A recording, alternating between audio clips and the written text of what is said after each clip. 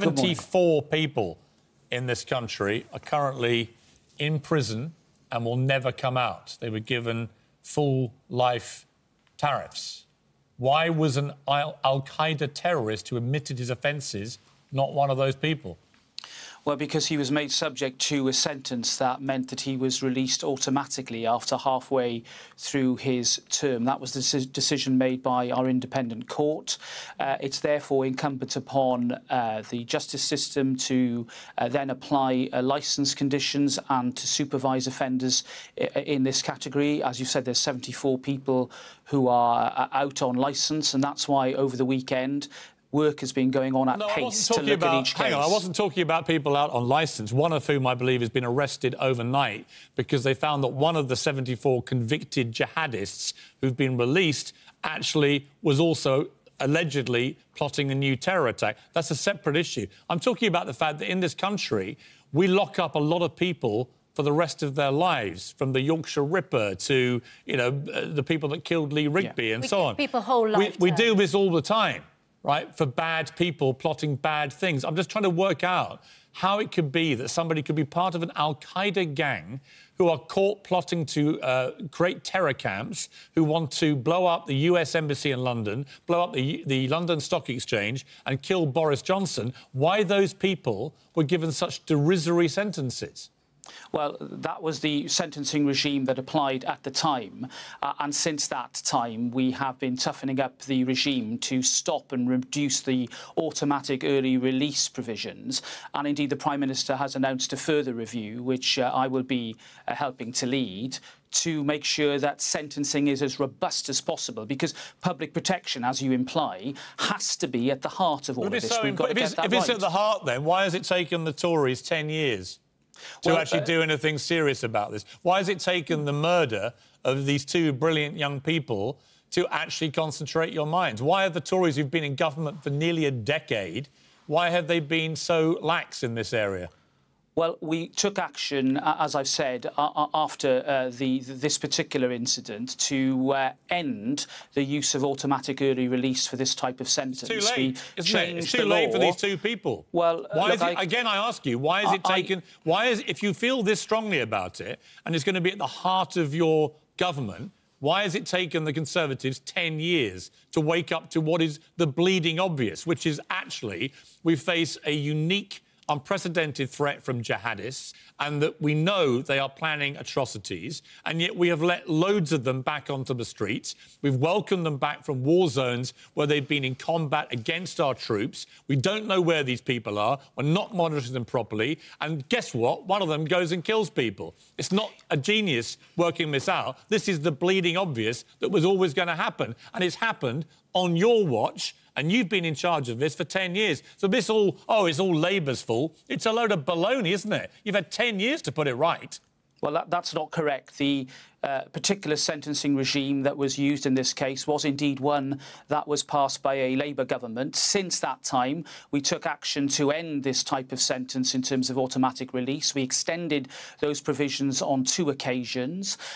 And indeed, before this atrocity was committed, I'd already, with the Prime Minister, announced plans to further end automatic early release at halfway for a range of serious and violent sentences. So we were ahead of the curve. Mr. Buckland, the Court of Appeal had an option not to put this guy's sentence down from indeterminate, and they chose not to take that option. It wasn't a Labour Party decision to take that decision. That decision was taken by Lord Leveson, in charge of the Court of Appeal into this. He had 3 of them, but he was in charge of it, and they reduced the sentence so that they gave him a determinate sentence. So is your position that that decision was wrong?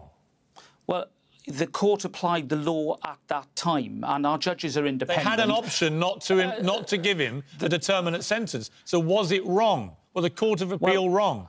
Well, I think that the system that applied then was not robust enough, and I don't think it's right of me to start intervening in particular judicial decisions. But what I will say is that for that period, and this particular offence was committed in late 2010, for that particular period, as a result of the changes that have been made to introduce automatic early release back in 2008, we've ended up in this situation where this man was released automatically without the parole board being able to do anything Robert about Buckland, it. why did the parole board not do anything about it? Because in his judgment, we have just spoken to the QC, Michael Mansfield, who told us that Lord Leveson said, when he made his judgment, there should be a parole board hearing before Usman Khan was released. No, Lord Justice Leveson was referring to another defendant. There were 8 defendants in that case.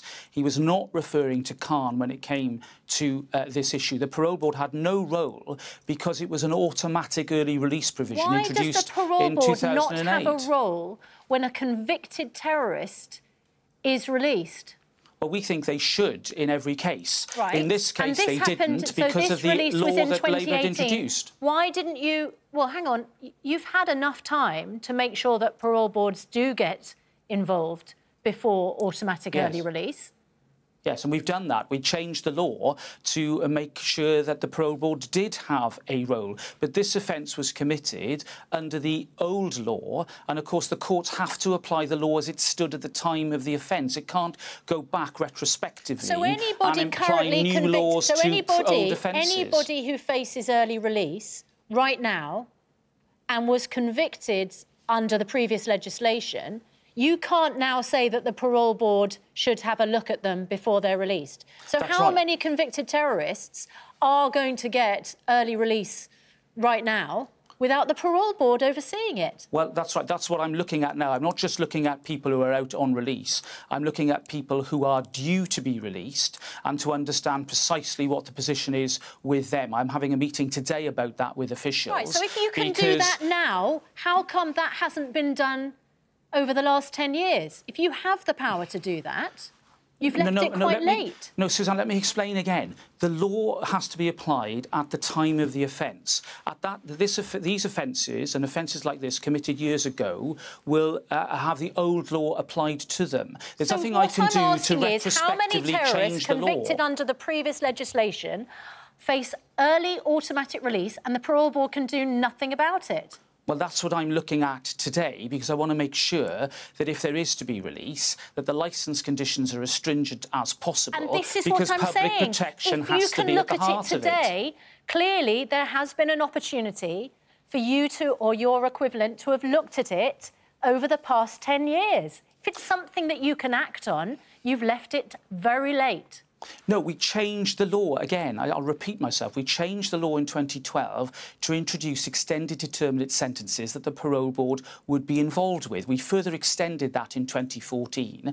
And indeed, before the election, I'd announced further changes to bring the parole board into the mix when it comes to the release of serious violent offenders. Let me ask you this. There are 74 convicted jihadists who've been released. One of them was arrested overnight because he was found to be allegedly plotting a new terror attack. Where are the other 73? Well, we know where they are, and we know that they are being seen regularly. One of them is going to be recalled to custody already. I've already asked officials, and they've been working through the weekend on all the cases that we are discussing. We're looking again today at those cases, making sure that, first of all, if there is any breach, that people are recalled to prison, and that, secondly, the licence conditions are as stringent as humanly possible in order to minimise the repeat of an atrocity such as the one we saw on Friday. The truth is that in the last 10 years, you've taken 20,000 policemen off the streets, you've slashed prison officer numbers dramatically. Part privatised the probation service is creaking at the seams, with probation officers also dramatically reduced. This is an accident, a tragedy, a disaster. All these things that are happening were always going to happen, weren't they? No, this has nothing to do with probation reforms. The National Probation Service, the police, the security services all work together in order to supervise this particular group of terrorists. Terrorists are a particularly manipulative and dangerous part of our society. Mercifully, they are a small number, but they pose a real threat to us. We've seen an appalling manifestation of that on Friday, which has devastated us all, which is why we're redoubling our efforts to make sure that our society is as safe as possible. Why, given what has happened with Usman Khan, why, given that he clearly pulled the wool over everybody's eyes, he was somehow de-radicalised and wasn't, why is the new government, you, and if you win the election, you'll continue to be the government, why are you not pushing now to have every single al-Qaeda an ISIS terrorist who is caught and there's overwhelming evidence of what they were plotting and planning, why are they not given life without parole sentences as 74 other people in this country have been given? Well, the Prime Minister already said yesterday his clear intention to toughen up sentencing for this type of criminal. To 14 years. To 14 years. I'm saying to you, why if the Yorkshire Ripper is never allowed out? Why if the killers of Lee Rigby are never going to be allowed out? Why are we even contemplating letting out people like Usman Khan again? Why? Well, we're looking in particular at the range of terrorist offences that are out there and making sure that where serious and death and devastation are contemplated, that sentencing is as tough as possible in order to protect the public. That's the Prime Minister's clear intention. That's what we're going to deliver. And make no bones about it, when it comes to future offences of this nature, we will be taking an even tougher approach and making sure that the public is protected to the highest possible degree. You're right, Piers. So these people are manipulative. They harbour deep and long-held grudges and hatred, which is why within our prison system we're already working to separate and isolate those people who present a real danger and are training and retraining our prison staff to spot the early signs of this sort of extremist behaviour. And not just people who are convicted of terrorism offences, but also people who might have committed other offences who pose a risk of extremism and the sort of hate that we need to stamp out in our society. All right. Justice Secretary, Mr Buckland, thank you very much indeed for joining us.